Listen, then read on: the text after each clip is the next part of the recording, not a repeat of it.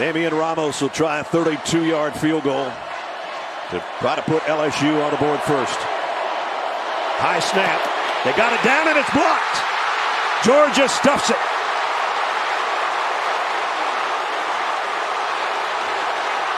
And now here comes the run back. If this stands, it's going to be about a 95-yard touchdown. It will stand. LSU is acting as if it was an extra point. The ball is alive. Chris Smith takes it coast to coast for Georgia. Jalen Carter's the guy that's going to get it, I think. He had 2 blocks last year. No one covers. Motion, in motion. He looks. It's free. Why not pick it up? Gene Steratore. It's all good, right, Gene? It sure is, Brad, and a great and very alert play by Georgia. It's a scrimmage kick.